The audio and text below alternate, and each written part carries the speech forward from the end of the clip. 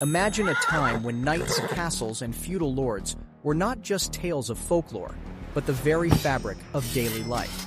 You see, the Middle Ages were a time of great contrast and complexity. While kings and queens feasted in grand halls, the common folk struggled in the shadow of plague, famine, and relentless warfare. But there's more to this era than just the dark and the grim. The seeds of the Renaissance were being sown, innovations were emerging, and the stage was set for a great transformation. So how did people really live during these turbulent times? What secrets lay hidden behind the castle walls? And what lessons can this far-off era still teach us today?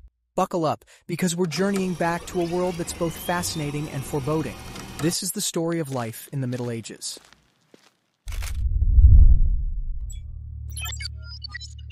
It was a long time ago when people lived close to nature and worked on farms.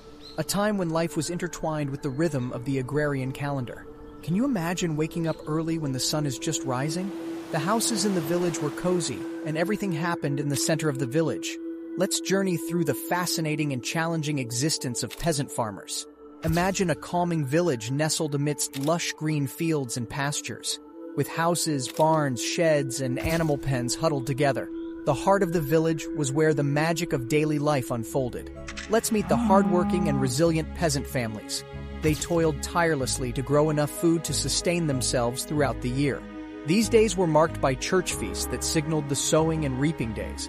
These were moments of respite for both peasant and lord, a time to rejoice and recharge after hours spent cultivating the land. The peasants living in the manor by the castle had their strips of land. This is where the peasants grew crops like rye, oats, peas, and barley, and they used special tools like the scythe, sickle, and reaper to help them. People in the village helped each other out a lot. Each family had their own piece of land, but they also worked together to do big tasks like plowing and haying. Besides farming, they did other projects assigned by the lords, like building roads and cutting down trees. Their lives were a balance between doing their own work and helping the lords. The food they ate was simple but good. They had porridge made from wheat, oats, and barley, along with soups, vegetables, and bread. They didn't eat meat often, mainly in the winter when they had to use their animals for food. They drank wine and ale because water wasn't safe to drink. Life as a medieval peasant was not easy. They faced challenges like bad weather that could ruin their crops and lead to hunger. In tough times, they had to adapt and support each other to survive. But it wasn't all hard work and challenges. Despite the hardships, medieval villages were not without their charms. There were fun times, too. The villagers had festivals and parties where everyone came together to dance, sing, and play games. These joyful moments were a break from their daily chores. One must not forget the social hierarchy that governed their lives. Above the peasants were the nobles and lords, who held the reins of power, and the peasants worked for them. The peasants gave their labor and resources to the lords, and in return, the lords protected them. This system shaped how people of different classes interacted with each other. Even though they lived in a farming world, the villagers still had some learning. The village church was a place of education. The local priest taught them about religion and other basic things, but only a few lucky ones got to go to proper schools. In the later stages of the Middle Ages, trade and commerce began to flourish, and towns grew.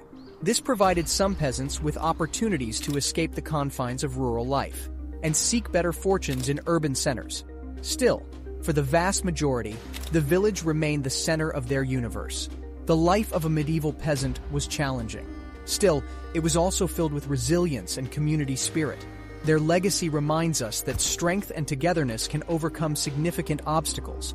Isn't that interesting? Now get ready for another exciting story. Let's step inside their humble homes. But before that, have you ever wondered what exactly these houses were made of? Well, prepare to be amazed. Their houses were called cruck houses, and they were made in a special way. The houses had a wooden frame and were covered with a mixture of mud, straw, and yes, even manure. But the manure had a purpose. It helped hold everything together. The straw served as insulation, keeping the peasants warm during chilly winters. But living in a cruck house came with its challenges. These were not exactly spacious, and their thatched roofs sheltered only a modest interior. Inside these houses, there wasn't much space, and they had simple furniture. And can you imagine what the temperature was like inside these houses?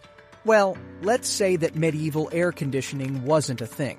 During summers, the cruck houses turned into saunas, while in bone-chilling winters, they became frosty iceboxes. Now, let's talk about the windows and doors. Glass was a precious commodity in medieval times, so cruck houses did not have glass panes. Instead, holes in the walls served as makeshift windows. As for doors, they were also expensive, which led to a creative solution. And guess what they used as doors? Curtains. Curtains covering the entranceways. Talk about a unique way to welcome guests. But here's something interesting. Cruck houses were not only for people, they were also cozy abodes for the peasants' furry and feathered friends. Yes, you heard that right. At the end of each day, the medieval peasants would bring their animals inside the house for a sleepover. Wolves and bears still roamed the English countryside back then, so bringing the animals indoors protected them from these wild predators. It also kept them safe from potential thieves and wandering off in the dark of night. Now, let's discuss some modern-day necessities absent in medieval peasant life. Take, for example, toilets, running water, baths, and sinks. Yes, you heard it right. These were all luxuries that peasants did not have the pleasure of experiencing. The lack of running water meant that daily chores were no easy feat. And soap? That was a distant dream for them. Medieval peasants had to contend with fleas, lice, and general filth. So how did they manage their bathroom needs without modern plumbing? Well, forget about the convenience of a flush toilet. Medieval peasants relied on something far less sophisticated, a trusty bucket. Each morning, they throw the bucket's contents into the nearest river. This serves as a communal bathroom break for the village. Living in a cruck house was a challenging experience. Still, it showed how clever and strong the medieval peasants were. Their ingenuity in building these simple yet functional homes was incredible. The way they share their living space with animals for safety is also commendable. Not to mention their ability to adapt to a life without modern amenities. All provide a fascinating glimpse into a world that feels so distant from our own. Let's begin with the young ones, the children of medieval peasants. Can you believe that the odds were stacked against them from the very beginning? Can you believe that about half of all babies born back then didn't even reach their first birthday? That's really sad. Unlike today, education, a privilege cherished in our modern world, was a rarity for the lower class. Schools were mostly for rich or religious people.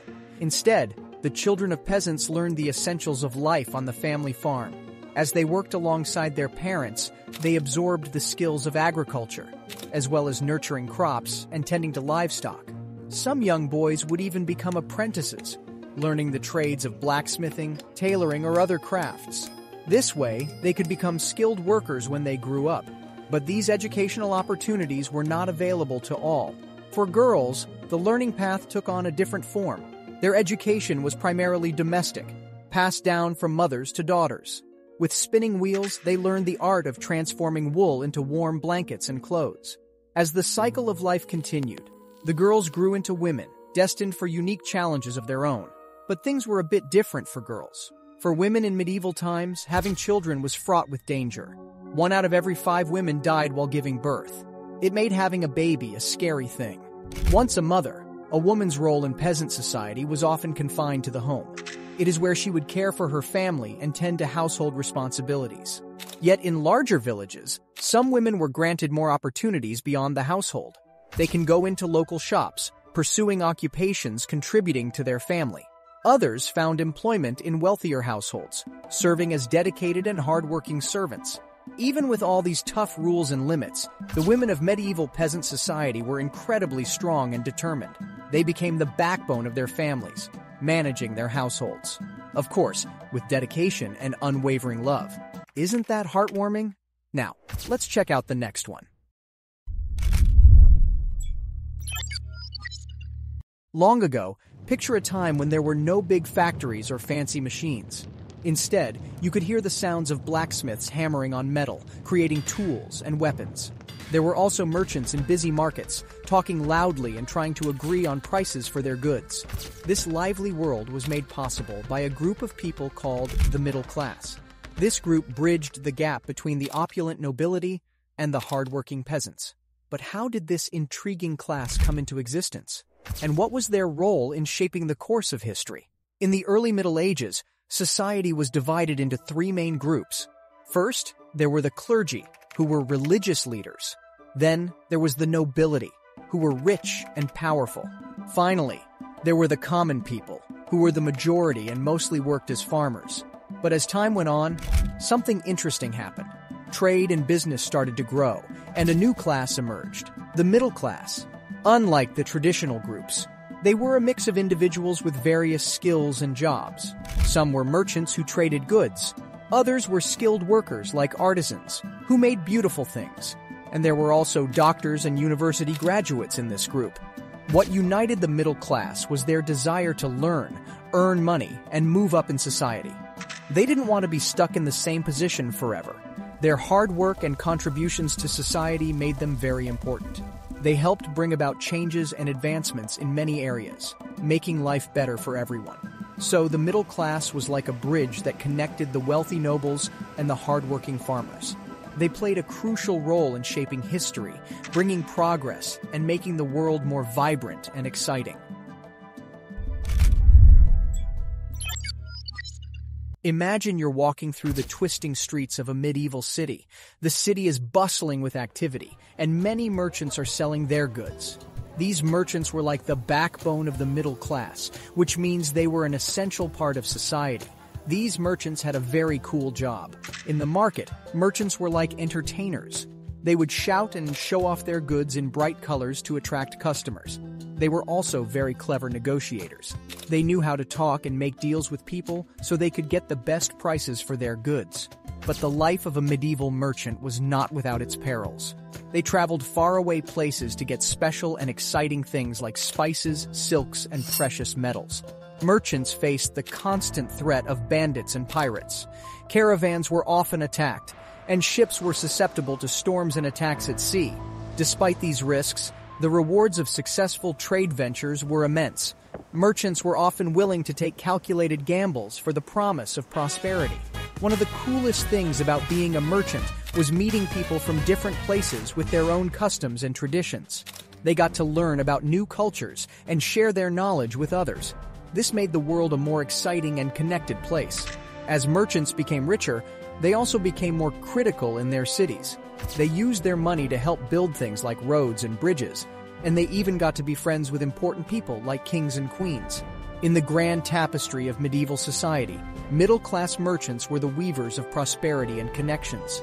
Their endeavors contributed to the economic growth of cities, the exchange of knowledge, and the enrichment of cultures. They played a pivotal role in transforming the Middle Ages by laying the flourishing trade networks that would later shape the world we know today. Alongside the merchants, we encounter doctors, beacons of hope in an era when medical knowledge was very limited. These skilled healers employed a combination of herbal remedies and faith and practical experience to alleviate suffering. Their expertise not only improved the health of individuals, but they also contributed to the overall vitality of the middle class. But becoming a doctor was arduous and required years of dedicated study. The medical profession journey began at universities or medical schools.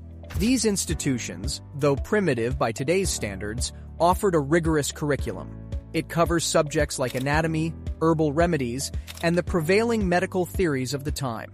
Graduating from these institutions marked the first step toward becoming a respected doctor. Once qualified, doctors often set up their practices in urban centers. This is where they catered to a diverse population. Their medical knowledge extended beyond treating physical ailments. They also addressed mental and spiritual health, often incorporating elements of faith and superstition into their treatments. Doctors faced challenges due to their limited understanding of medical science. Traditional treatment methods were often based on ancient texts and outdated beliefs. Bloodletting, for example. It was a notorious treatment that might seem unusual to us today. The financial aspect of a doctor's life in the middle class was also noteworthy. While they were better off than many commoners, their income was not comparable to that of nobility or wealthy merchants. Doctors often had to strike a delicate balance between providing affordable services to the majority of the population while still sustaining themselves and their families.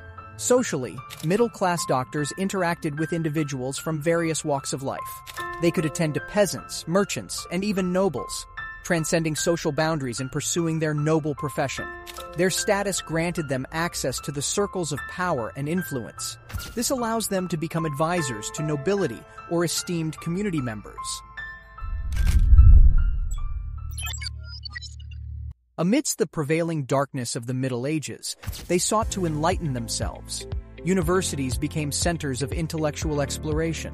Scholars from various backgrounds engage in debates on theology, philosophy, and the sciences. But going to university was not easy for regular families. It cost a lot of money, and students had to live far away from home. Still, they thought it was worth it because education could help them get good jobs and be respected. Some famous universities like Bologna, Paris, and Oxford attracted intelligent people. These graduates became very knowledgeable and started questioning how things were done. They laid the foundation for a big cultural and intellectual rebirth called the Renaissance. But the middle-class people who were becoming successful faced some difficulties. The rich and powerful people in charge feared them and tried to control them. They put taxes and restrictions on the middle class to stop them from rising. Even so, the middle class didn't give up. They used their money to support art and culture. They helped artists and architects create beautiful cathedrals and breathtaking literature. Their influence on European history was significant and unforgettable.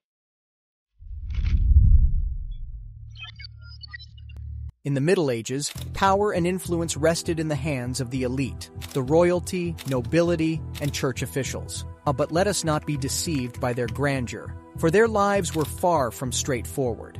In a complex dance of authority and rivalry, these three groups navigated a delicate balance of power that shaped the destiny of kingdoms and the course of history. Let's imagine the royal court, where the kings and queens ruled over everyone. But the nobles also wanted more power and land, so they tried to be independent and grow their territories. On top of that, the church, led by the Pope, had a lot of spiritual power and even tried to control the kings and nobles. But the question is, who indeed held the reins of power? Was it the royalty, the nobility, or the top church officials? The answer lay in the intricate web of alliances, rivalries, and negotiations that defined the upper echelons of society during the Middle Ages. The daily lives of these elite groups were a stark contrast to the toils of the lower classes. Castles with their imposing presence may have been drafty, but they were also a testament to opulence and privilege. Royalty and nobility were attended by an array of staff, enjoying grand feasts that tantalized their taste buds each night. Yet let's not forget the constant specter of war that loomed over the nobility.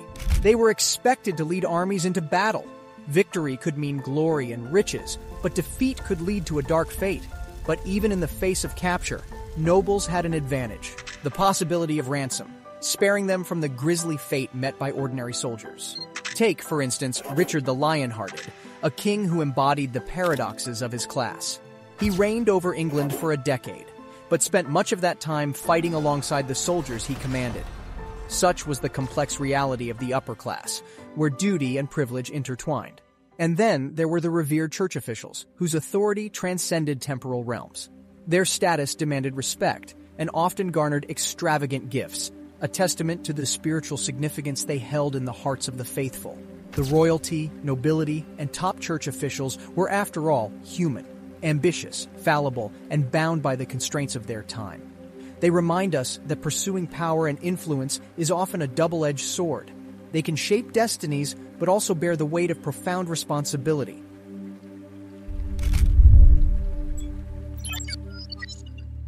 How did nobles balance their responsibilities to both their lands and fellow nobles? What were the intricacies of their relationships? And how did they navigate the delicate dance of power and loyalty within their ranks? Within the hallowed walls of a monarch's court, a world of etiquette flourished. Courtiers, comprising the ruler's camarilla, retinue, household, and nobility, reveled in serving the central figure. The court was a bustling stage, welcoming emissaries from distant lands and offering refuge to foreign nobility in exile. But it was not all glamour and splendor. Courts adhered to a strict order of precedence, with royal and noble ranks defining each individual's place. Ceremonies abounded, marking significant events like the coronation of the monarch. The waking and sleeping of the monarch were also steeped in ceremonial significance. As we look into the lives of court officials, we find a fascinating interplay of tradition and change. Many of their positions, rooted in practical household duties, evolved into archaic titles. Roles such as butler, falconer, and page harkened back to a time when noble households had a diverse array of responsibilities. In these elegant households, life was not just about matters of state and politics. Nobility found pleasure in games, especially chess. Music, too, played an integral role in their daily lives. The mesmerizing tunes of troubadours and trouvers, accompanied by skilled instrumentalists. This added a touch of artistry and romance to the noble existence. Yet, beyond the opulence, nobility also grappled with the weight of responsibility. As lords and protectors of their lands, they were bound by duty to ensure the well-being of their subjects. Their decisions shaped the fates of countless lives, making their positions both a privilege and a burden.